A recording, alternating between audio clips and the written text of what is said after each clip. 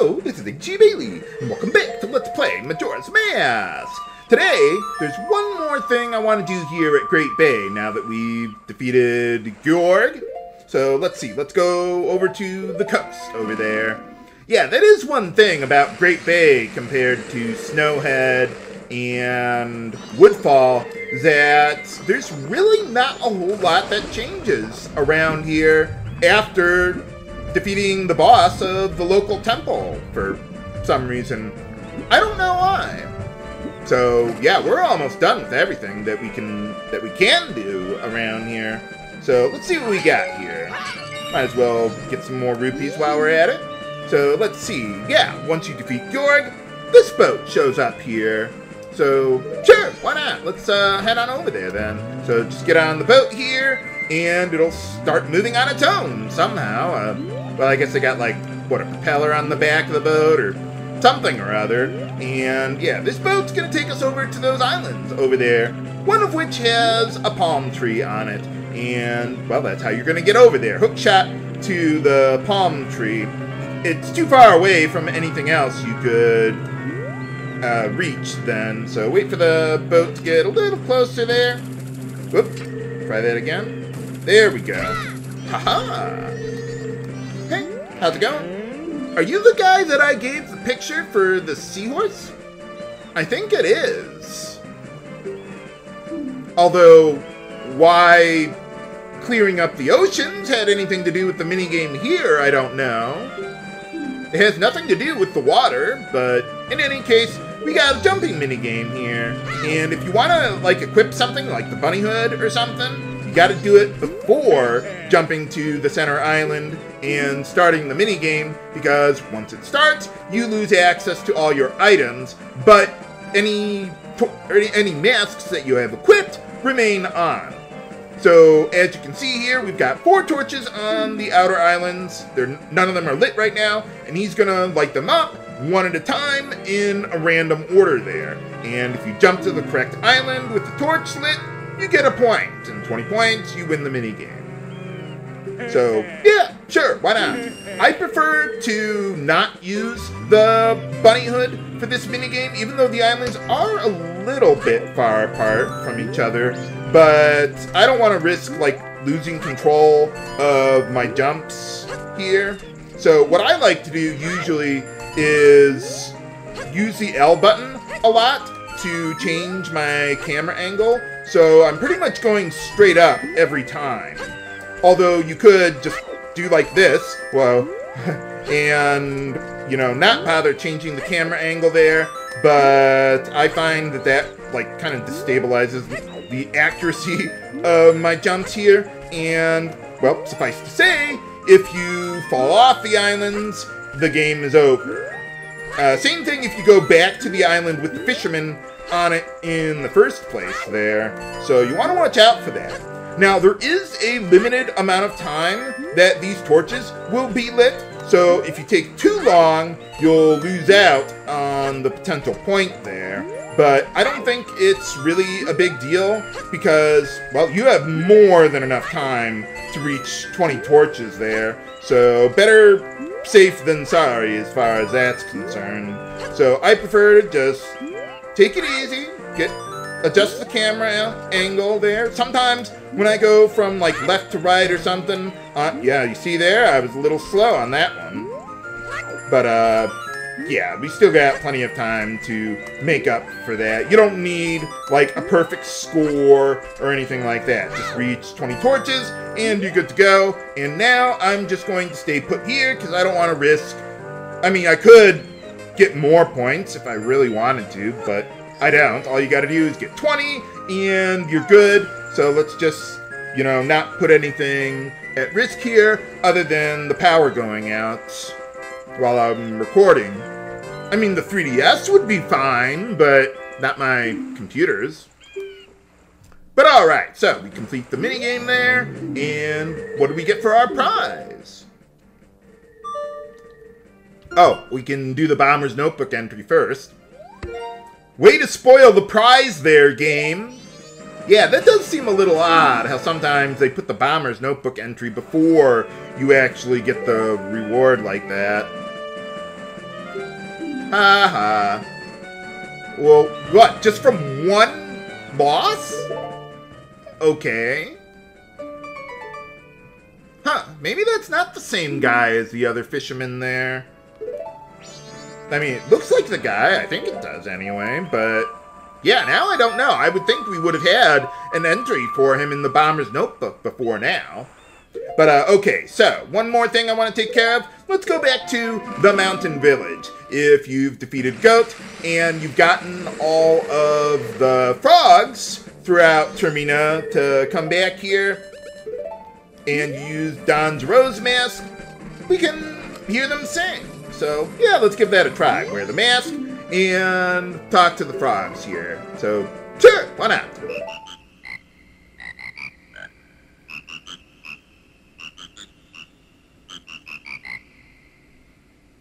Why are you conducting there, Link?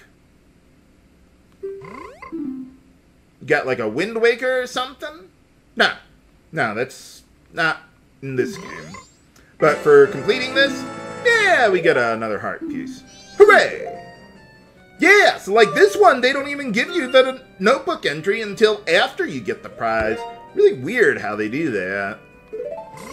But in any case, we're done with our business here. Let's head on back to Clocktown, and that's everything that I want to do on this cycle here. So, yeah, let's head on back there then. I want to deposit all of my rupees, and I'm not worried about any of the other consumables that I've got here. So, yeah, let's just deposit everything. There we go. And play the Song of Time. And now, I want to start the Anju and Kafei side quest and finish it to the end this time. I'm going to start this from the beginning, for those who didn't watch earlier episodes, but I also want to go over various sequence triggers and hidden cutscenes that I didn't before. So, let's see, yeah, let's get back here then. I'm not even going to bother... playing the inverted Song of Time, not right away, anyway. So, let's see. There's one thing I want to show you guys. Well, yeah, the fourth area is the Canyon region, and we need to be able to access that in order to complete the side quest. I could have done that as early as when I got the hook shot there, but I wanted to save that region for, well, when we're solving all the other problems of the region. So yeah, you see here at 6 o'clock, yeah, there's Kafei. You could have seen him before, but, well, you probably wouldn't have known who he was or what he was doing there. So yeah, he drops off a letter there, and then runs off, I guess, or something. But let's see, if you go all the way over here, where he's staying for the moment... yeah, the house is locked, even though he's outside now. So, yeah, unlike later on in the side quest. But, well, what do we got here? Oh, okay.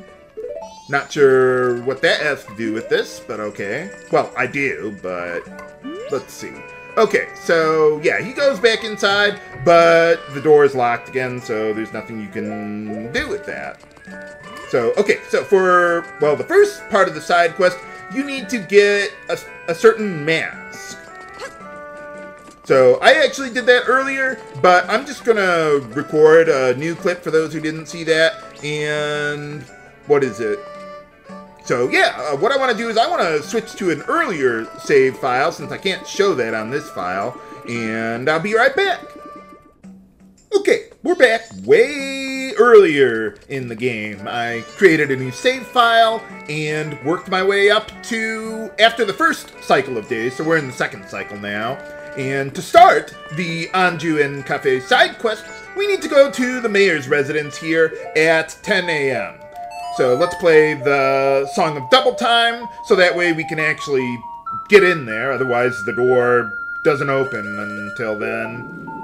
Otherwise, if you're playing the Nintendo 64 version, you could talk to Anju's grandmother to advance the clock 2 hours, but you do want to get here after 10 a.m. at some point. But before, like, 11 a.m., because that's when Gorman comes in here. So, yeah, talk to this lady here. You hired someone else? I am someone else, of course. Yeah, I've played this adventure game before. Oh, okay. No, I don't think I've ever seen the guy. Oh, a month ago. Huh. Wow, that was longer than I thought. No, not really. I just got here. But, sure, why not? So, yeah, talk to Kafei's mother. She gives you the mask here. So that way you can actually start the side quest. Oh, okay. So, yeah, if you didn't get it earlier, well, this is how you do that. And you get another entry in your bomber's notebook there. But alright, let's see. If you go back here, you can also get a little more insight as to, well, what Kafei has been up to. You go over here. Haha! Got a little diary here, and let's see. A wedding mask, huh? So, yeah, Anju and Kafei are getting married, apparently. Oh, yeah. Tonight? Well, assuming that he disappeared a month ago, I'm guessing that diary entry is referring to then, not today. Because, yeah, if you go to the bar at nighttime here, he won't be there. So, okay, so, yeah, that's the only clue we got. So you would have to go and talk to Anju at the inn. So, yeah, we need to get over there before... before 9 p.m., preferably before 8 p.m., and yeah, so I'll just meet you over there back in the main file that I created before. Okay, we're back, and let's see. Okay, so we already have the Kafei's mask here, so let's ask around for some information there. Oh, yeah, I already went there. But, okay. Oh, yeah, so I do. Oh, okay. Well, remember that for later, viewers. Oh, I didn't even know we had an entry for that, like that. But, okay. I was just screwing around here. But, okay, so, in order to... Well, actually, you know what? Let's go inside now that it's past 8 a.m. We can, what is it? Yeah, talk to Anju here with the Kafei's mask. Aww.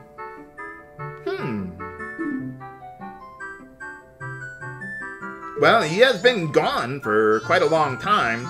So, let's see. She says to wait until noon, but the postman won't get here until 2 p.m. So, yeah, we gotta advance the clock until we get to that point. So, yeah, let's go do that.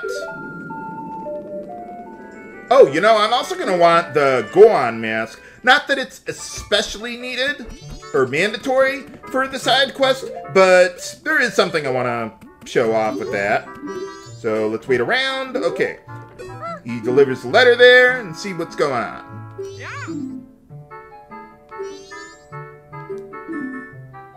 He's a postman. Yeah, well, what did you expect? In town? What does it matter which post box he got it from? But anyway, okay, just wait around a little bit, and then, yeah, he takes off, and now we can talk to her. So, yep, Oh, really? Okay, yeah, sure, why not? And let's see, one other thing I want to do is wear the Gohan mask while talking to her between about 2:30 and 4 p.m. So that way we already have the reservation here. Although if you're playing the Nintendo 64 version of the game, you don't even need the Goron mask at all for this part.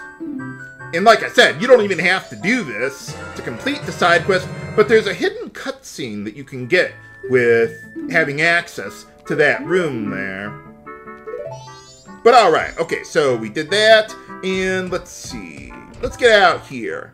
Now here's a very oddly specific sequence trigger for being able to complete the side quest. Well, getting a little jumpy there. Okay, so let's see. If we go up here, and let's see. I want to advance the clock to midnight. So let's do that. So as you recall, at this point in the day there, Sakan shows up here, or Sakon, or however you pronounce the guy's name, I don't know. But in any case, yeah, what is he? So he's going to steal the big bomb bag from the old lady there, and you need him not only to steal the bag, but you need him to, well, be alive as well. So you can't use, like, the arrows, like I showed before, to stop him, or at least bring him to justice in a manner of speaking. You could also use the hook shot to destroy the bomb bag or make it explode, or you could use the Zora boomerangs. That would have the same effect. I think a bomb would do that too. Are you gonna help out, kid? No?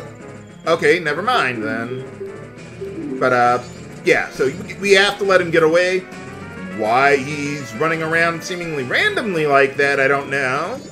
You don't actually have to watch this cutscene in order for him to get away, but I just wanted to mention that you do need to let him get away in order to be able to complete the side quest, because he's involved with, well, yeah, he's involved later on. Let's just put it that way. We need him alive. Okay, so then let's see. We need to pay a visit, or meet up with Anju here. So let's go do that. And let's see, you can get here anytime between 11:30 and 6 a.m. So, yeah, you don't have to meet her at 11:30 on the dot or anything like that. Just sometime between those hours there. But, okay. What's clear to you? Oh. Okay, yeah, sure, why not? Why do you have the word meat, like, highlighted there? I don't know what the point of that is, but, okay, yeah, sure, why not? Well, why would that matter? Oh. Okay, well, never mind, then. What happens if I say no? But thou must! So, yeah, we have to once you, show up here. Yes. But, okay. So, yeah, just put the letter in the mailbox. I don't know why we have to do that. Oh, yeah, you could also use a letter to give to this guy to use as toilet paper if you really wanted. But, no. Oh, yeah, one other thing with the, where's the stairs? I must have, there we go. Yeah, so, yeah, since we have the room key, we can go in here, and let's see. Yeah, there's a chest over there, and that has a silver rupee. If you want to collect that on each cycle, you could do that. But, I don't think that's necessary. But you could if you wanted. But, where am I? Game? Damn camera angles. But, okay, let's see. If we go over here, we got the nearest mailbox, I think. So, yeah, just deposit that in there. There we go. And that'll take care of things. But alright, so yeah, the next thing we need to do is, what is that? Meet up with Kafei on day 2, past, once he gets his letter, her letter to him from the postman there. But where is Sakan running off to after stealing that bomb bag? Find out next time on Let's Play Majora's Mask. This is H.G. Bailey, signing off. Have a good day.